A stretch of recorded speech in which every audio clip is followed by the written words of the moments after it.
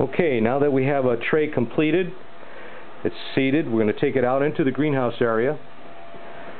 And you can see there are quite a few trays here that have been planted some time ago, and the little plants are germinating.